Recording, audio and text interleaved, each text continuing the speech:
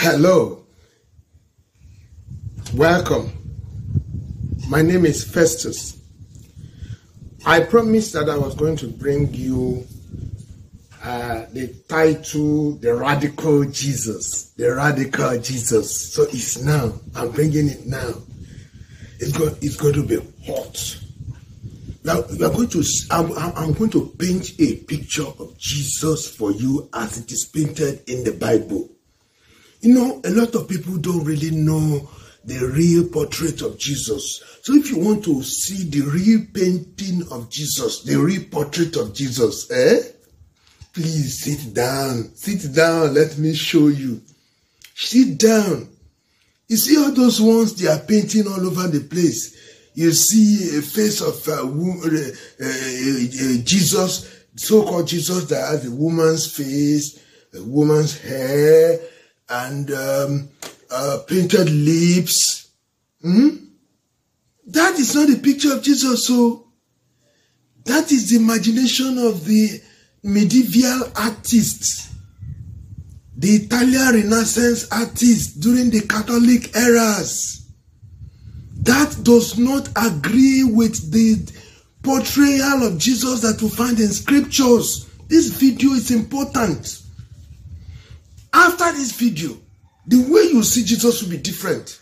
Just sit down. It's always a short video. Sit down. Let's dig into this thing. Let me show you the real portrait of Jesus that is found in the Bible.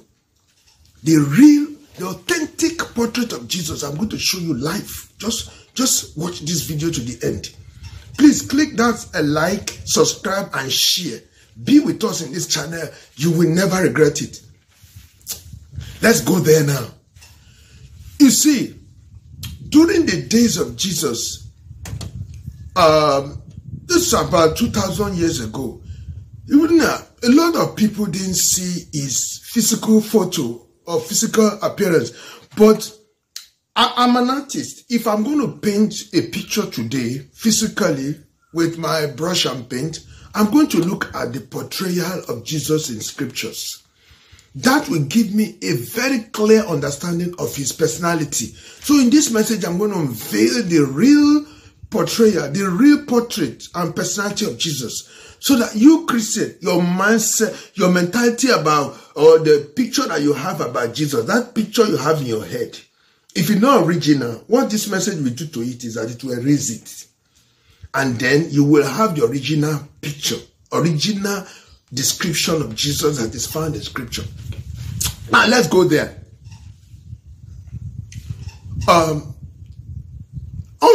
All of us before now had always believed that Jesus is that gentle, easygoing guy that preaches religion all over the place. He cannot even kill an ant. If that one you say, if he slap you, turn the other cheek, let them also slap again. So that's the picture you have of Jesus. And then you think, is that feminine look? That's why the artists of the Renaissance gave him a feminine look, trying to create what they call idealism. You know, a feminine look, but it's not that feminine look. It has that masculine look. When I am through, you will see there will be a painting that the Holy Spirit will form in your mind concerning Jesus. Now, Jesus woke up one morning, as usual. He worshipped in the general worship center, which is the synagogue, where the Jews usually meet. Unfortunately, you know, beyond his expectation, he saw everywhere very jam-packed with activities of commerce, activities of buying and selling. You would have expected that kind of Jesus would have just silently moved into the worship place and worship gently and leave quietly. I don't want trouble, oh. I'm a Christian, oh. I go on my own, oh. But to shock you what he did, he stood for a while. He looked at the display of shenanigans by the so-called religious leaders and their followers, buying and selling. Whereas in the Old Testament, it is written, my house shall be a house of prayer. He picked up Cain. And he began to flog the religious leaders. This is not spiritual. This is not spiritual. These things are not figurative. Life. He gave Baba Legba gone. He flogged them mercilessly. He flogged religious leaders and all those buying and selling in his temple and drove them away. He not only drove them away, he used his leg and kicked away their merchandise, their market. Scatter it. If you were there that day, what conclusion would you have made concerning him? Some would have said, he's very, very, very violent. He's a man that does not consider others. But that's the Jesus that we are talking about. That's the Jesus of the Bible. If Jesus was present today, he will flog some of the pastors in Nigeria. I'm not saying all of them. There are some that are buying and selling that have turned his church into merchandise. He will flog them live on a public television. Jesus did it that day. He wasn't afraid that the Pharisees and the Sadducees will attack him. He was not afraid of anybody. He did what he did and he left. And they challenged him. He provided them a scriptural evidence for what he did. He said, it is written, my house should be called a house of prayer, where people come to learn and receive solution to their problem. But you have turned it into a house of thieves and robbers. Compared to what happened that time and what is happening today, you can see some kind of resemblance. Let me take you again. We are painting the picture of Jesus. So I'm holding a brush and a pencil and my color. By the time I'm through, you will see the full picture of Jesus. Let's go there. There was a time, the religious leaders of his time, the Pharisees and the Sadducees, we still have these people today. The Pharisees and the Sadducees, we still have them among religious leaders today. They are very much around. They said this Jesus has been a bone in our throat. What can we do to him? They now hired army. They now hired their police. You see the religious leaders today, and is it not the same thing they do? They are the police and the armies and their payroll. They are the one paying them to do their shoddy job. I pity those who follow these men to do their shoddy job. When judgment comes, it will come upon you. It will come upon you. A law enforcement agent, you are supposed to be wise. They hired the Herodians, the military regiment, to go and arrest Jesus at the place he was preaching. By the time these military guys came there, they waited a bit. They said, when it is time, we'll go and arrest him, we'll pick him from the crowd. But they waited.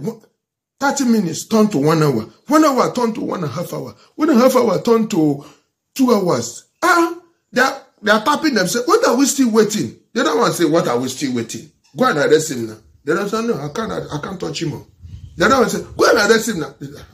No, I know my power. No, my power has not gotten to that. And then why did we come here? We came to arrest him, but we can't arrest him. No man has preached like them. They returned back after a long time to report to the so-called religious leaders that sent them. Said, we couldn't arrest him. And the religious leaders got mad and said, are you also believing in him? Are you also his disciples? Then the armies defended themselves. They said, we have never seen anyone in this life that has the level of wisdom and knowledge to preach like this man before. And that's how they could not touch Jesus. Are you getting the picture of Jesus now? You've seen the kind of radical Jesus that he is. Please follow me. Follow me. It's a short video. You see, there's another time again. The Pharisees, the religious leaders are always are confronting Jesus. And even to today, the greatest problem Jesus had in his days was not the political leaders. He had problem with the religious leaders. And that is the same thing today. So they confronted him again. Said, you always talk so much about yourself being a savior and being sent to the world and talking about the past. Did you live in the past? Were you not somebody born just yesterday? You are barely 30 years. Jesus replied. He said, even your father Abraham, before he was, I was. Before Abraham, I was. Your father Abraham rejoiced to see my days, and he was glad that he saw it. They became angry. They said, you are blaspheming now. Well, how old are you that you are comparing your age and your time with Abraham? Abraham lived hundreds of years ago. You're born yesterday. They were talking from gross ignorance. They did not know who was standing in their presence. They did not know Jesus. So Jesus mesmerized them with deep revelation that they could not fathom. Have you started to see Jesus now? And he moved on. Jesus was such a radical teacher that when he teaches, he expects that you should just follow and grab it. There was a time they brought a child that was demon-possessed by a father who took the child to the disciples of Jesus and said, please, pray for this boy, let him get well. The disciples could not pray. They could not cast out the demons. They could not do it. And the father was struggling with them. And then Jesus saw what was happening. Called the father and said, come, what's the problem? My boy needs deliverance. Please pray for him. I took him to your disciples. They could not even do anything. Jesus looked at his disciples. You would have thought that he's just a gentle savior and they will just pamper them. He's a very radical teacher. He looked at them. It's a faithless people. Faithless generation. Faithless generation. If you were there that day, you would have picked offense. You would have said, how can pastor be insulting me? Your pastor even didn't say as much as that. But you got offended and left. Look at the kind of Christian you are. Jesus called the disciples faithless generation, not once, not twice. Faithless, hopeless, faithless human beings. If you were called that by your pastor, would you stay in the church? You would have left. Say, this man is just insulting us. Is it because we did for a church? That's the kind of Jesus we are talking about too. And you say it's your savior. Are you sure it's your savior indeed? Maybe you have not seen this painting before. Now, when you see this painting, you will decide whether it's your savior or not. You can see the kind of radical person he is. And he moved on. It's not over. I think in John chapter 7, the Pharisees and the Sadducees, the religious leaders, they start plotting to kill him. Does it surprise you that people who claim that they have religion, they claim piety, they still plot to kill someone? Is it not double standard? Do we not have something like that today? People who claim big religion, you see them, they wear religious regalia. Everybody is hailing them. They are the closest to God. Yet they have a heart to plot to kill someone who has not done them anything. Just out of jealousy. That will teach you something. That these men are false. When you plot to kill another, despite your religious regalia that you wear and your religiosity, you don't see it as a crime to murder. You are evil. You are evil. And so they plotted to kill him, John 7. And he didn't go. He initially didn't go. So they were waiting for him at the temple, at the worship place, so where they say God is, so where they are serving God, that's where they are plotting this evil. Religious people, you never cease to amaze me. Your heart is dark. They were there plotting for him. Radical Jesus was at home. He didn't come exactly when they wanted him. Even if you read that passage, his brothers were telling him, go now. Today is a special feast. The people will be waiting for you to hear from you. I know you are a radical teacher. Go. Jesus said, my time has not come. Go and read Bible. You see, when you follow this channel, the Bible comes alive to you. It's no longer a literature book. It becomes a real experience. Jesus waited. When they had waited and became tired of waiting, they concluded he wasn't coming to the temple today. He wasn't coming because it was a special feast day. Unknown, unbeknownst to them, the Lord, the radical Jesus appeared. Gagangam.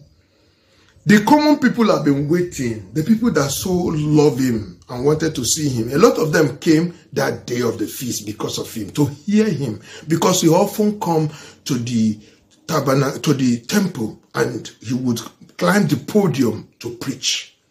They were waiting. Immediately they see when he walked in silently. They say, look at him. Others say, no, not be him. It's not him.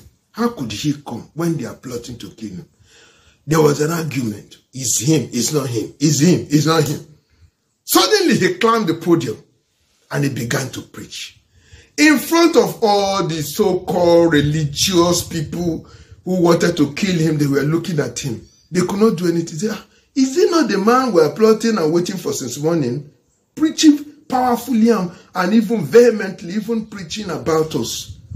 How come this guy is always bold? Somebody that wanted to kill, look at him now. He's on the podium, preaching. What can we do? That's what they said. They said, we can't do anything. No. You can see the crowd are always hailing him and they seem to love him. If you touch him now, this crowd you see, the crowds are very terrible thing to toy with. They will stone you to death. The religious people feared the people. The religious leaders feared the people, but they don't fear God. Today, it seems as if our politicians fear the crowd, but they don't fear God. They fear demonstration, crowd coming en masse. Look at what happened in Kenya. They fear that, but they don't fear God.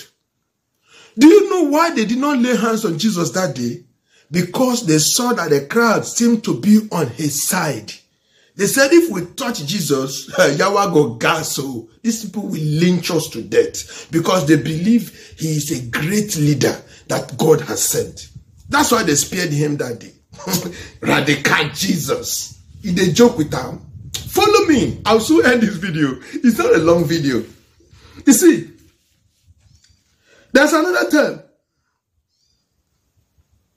There's another time Jesus confronted them in preaching. When he was preaching, they came and confronted Jesus, trying to gainsay and thwart his message. Jesus looked at them and said, if Jesus is that radical preacher that will tell you the thing the way it is, he will not paint it. Jesus is not the preacher that paints things. He will tell you point blank to your face. He looked at them and he said, you are of your father the devil. Do you know whom he was talking to? Big religious leaders. Some of them have their foothold in government. He spoke to them, not at the back, not on the TV, live, face to face. He looked at them, he said, you are of your father the devil. It is the work of your father the devil that you are doing. Your father the devil was a liar from the beginning, and it is his work he does. He's a murderer. I did not do you anything, and you seek to kill me. And that was what your father the devil did from the beginning. He was a murderer from the beginning. All the scriptures are here now. Now, anybody who preaches like this, is he a gentle preacher? I'm asking you. Anybody that preaches like this, is he a jelenke, easygoing, he cannot kill an ant, sanctimonious, easygoing pastor? Now you are beginning to have the better understanding of the Jesus we are talking about, Abi. Thank God for that. That is the Jesus of the Bible I'm showing you. He did not joke with unrighteousness. He did not compromise with those who did evil. He spoke the truth and spoke it loudly for everybody to hear. If whatever you want to say, say. That was his own. Follow me. I'll soon end this painting and painting. This particular picture and painting will soon be through. I just put in the finishing touches. When I'm through, I'll show you the picture. Very powerful, descriptive portrait of Jesus. That I called it a radical Jesus. You see, so, even with all of this radicalism, he was still full of love, compassion, empathy. Oh, what a man of God. What a savior. What a Lord. If I were you, this is the kind of person that I would like to follow. Even if there is another opportunity to come to this world, I will still follow him. Full of love. At the tomb of Lazarus, Jesus wept. Jesus wept. At the tomb of Lazarus.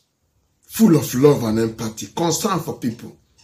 The Bible says a crowd of more than 5,000 gathered around him for almost the whole day. And he looked at them, and they were looking like sheep without shepherd. And he had compassion on them and healed their sick and provided for their needs. He fed them as well. How many people are like this Jesus? How many preachers today are like this Jesus? Instead of giving to the crowd, they collect and collect and collect from the poor. The what they have is not enough for them. They live in plenty and wealth, but the poor continue to languish in abject poverty. It doesn't move them. How many people are like Jesus? How many did Jesus collect? Jesus was always giving. He wasn't even collecting. The only thing he collected was what people gave willingly, that he did not use gimmicks. Go and read my books. My book on prosperity gospel and the gimmicks. If you're a Christian, you haven't read that book. You have not read anything. It's on Amazon. Prosperity gospel and the gimmicks, the tricks, the falsity behind it. Go and read it. I gave you, in that book, I made a thorough research of the history of the prosperity gospel and all the key actors in it today. You know I don't write nonsense now. Our books are not just I sit to AI and tell AI to give me this. I'll pass that level. AI can write what God has given to me. In fact, some of the things I have, if I put it to AI, it will reject it. It will say they are non-existent. So you see, our books are carefully written. They are inspired. Go get them. They are not AI products. They are products born from experience and revelation. Go get them. Jesus gave to the people. That's the Jesus I'm painting. Compassionate, empathetic, loving. Yes. Loving. And at the end of the day, he gave himself. He said, instead of these people to die, let me die for them. He died and took the pain. And on the cross, when he should have been cursing and revenging, like some men of God are doing today, say, I'm going to revenge. Jesus has not taught me to turn the other cheek. He has taught me that anybody that slapped me here, I will slap back 100 times. If you do me anything, I will do you back. Are they like Jesus? But Jesus prayed on the cross while their sinners have nailed him. He said, Father, forgive them because they do not know what they are doing. Because they do not know what they are doing. Look at Jesus. So radical, yet full of compassion, full of love, full of concern, praying for the sinners. At a point, when he was in a village to preach, I think in the village of the Samaritans, because the Samaritans don't have any dealings with the Jews, they began to tell him insultive words and ask him to leave. If Jesus was a kind of prophet, he would have sent his disciples to massacre them. Read through the scripture. There is nobody Jesus massacred. There's no account that Jesus led his disciples to go and fight. No account that anybody died on the cause of religious difference. Do you know what Jesus said? The apostles were asking Jesus to send down fire like Elijah to consume the entire village. Imagine religion and violence put together. They are not the same. Jesus looked at them, radical Jesus. He said, see, my radicality is balanced. That's what he told them, in essence. He said, my radicality is not that wickedness. I'm radical, but I'm not wicked. He said, you want to kill an entire village because of religious difference? You are mad. You want me to call fire to consume them? You don't know the spirit you have. That's what Jesus told them. And that's what Jesus said, please, let's live quietly. Let's leave this village quietly. How many religious founders can do this? I know some religious founders or religious fanatics that would have called massacre for that village because of religious difference or because we insulted their leader. They will say, kill everybody. How do you compare murder, violence, and faith and put them together? They don't match. Radical Jesus, but compassionate, reasonable, empathetic, and has the milk of human kindness. That's the Jesus I want to follow till I die.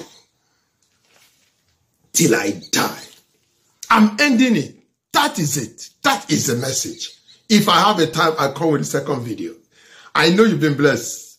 Thank you. Please like and subscribe to this channel. God bless you. I'm Henry. That's my other name. I'm Pencoin Festus. That is my online name. God bless you.